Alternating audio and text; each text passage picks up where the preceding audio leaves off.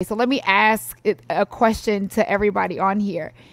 When it comes to like family and money, is there anybody on the call today that has ever like loaned their family members money, and how does that work? Because sometimes when your family, falls on hard times, it becomes your hard time. So let's talk about family relationships when it comes to money, and should we loan money, should we not? Anybody want to speak on this? I Yeah, have a hard and fast rule on that, because I've had many relationships ruined from borrowing money. I have a give part of my budget that is a certain set amount every month. And if you ask me for some money and it falls within that give, you can have it, no expectations of paying it back. That's it. But if it falls outside of that and I don't have it, I'm not gonna let you borrow it because I don't want to have that static in our relationship.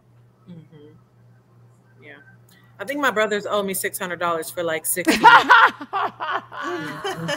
Yeah, I'm over that. I'm definitely over that. Yeah, if I feel like whoever's lending money, you got to give it to them, or the borrow and the family and all that. And I do think that's a whole nother subject because of the whole survivor's guilt thing. When you become successful, and no one else in your family is successful, and they need something, and you always feel like you got to be the one to foot the bill. And sometimes you got to remember to put your mask on first. We're talking about financial fitness, and that needs to carry you. We don't think about the fact that when we're 60, 70, and 80, 90 years old, Lord willing, that we're going to need to be able to live. And you're not going to be able to work at the same capacity after 70 years old, potentially. So, we got to think about those things when we're thinking about giving away money and borrowing and, lending, becoming a private lending institution within our families. Yeah, so I think there is if someone, it always depends who asks. I like Nasima's hard and fast rule. That's good. A lot of times it depends on who asks. We all know there's that one person in the family that always needs something. Like, go somewhere.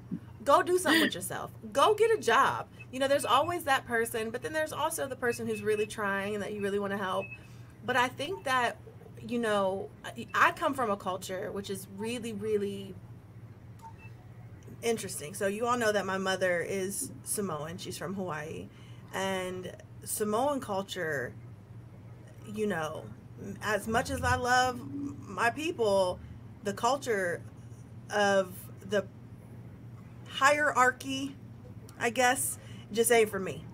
And I caught a lot of, backlash from my mom's side of the family as I got older and I started to have opinions on things, as I started to really push back against what their norm was, because they have one of those cultures that when you grow up, you're taken care of as a kid, but then you spend your whole entire childhood serving your elders and your parents. And then you get old enough to go out and earn money. And what do? You bring that money back to the house. Getting pushed out of the nest doesn't exist very much in that culture.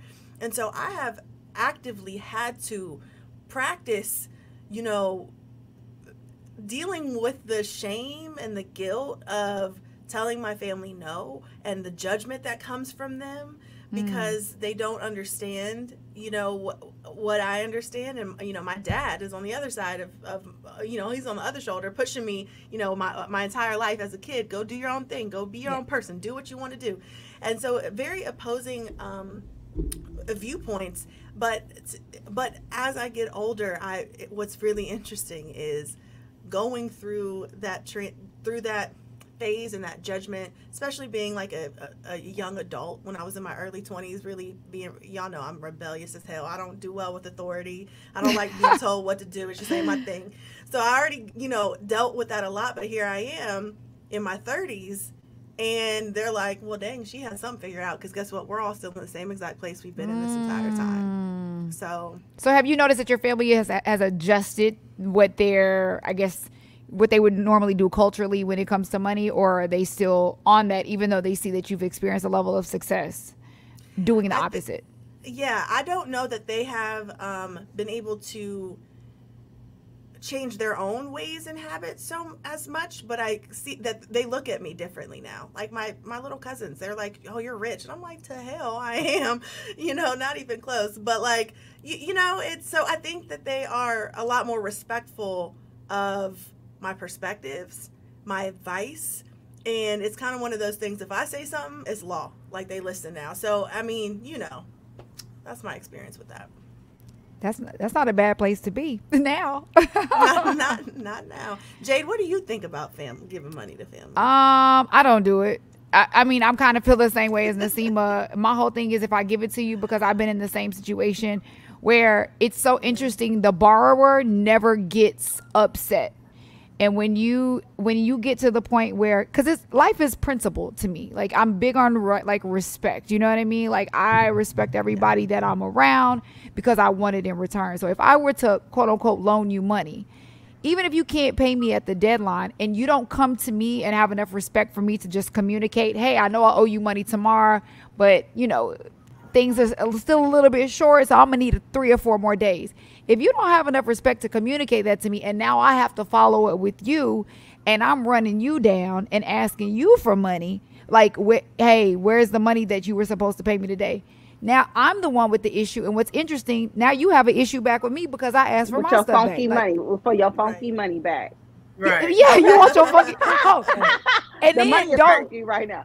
Okay. Hold up, and then don't let me know that you owe me money. And see, here's another thing. Now we become stalkers in a sense. Now I'm on your social media page and I'm like, new shoes? What you mean new shoe or vacation, plane ride? Service at the club. Oh, you went out to eat?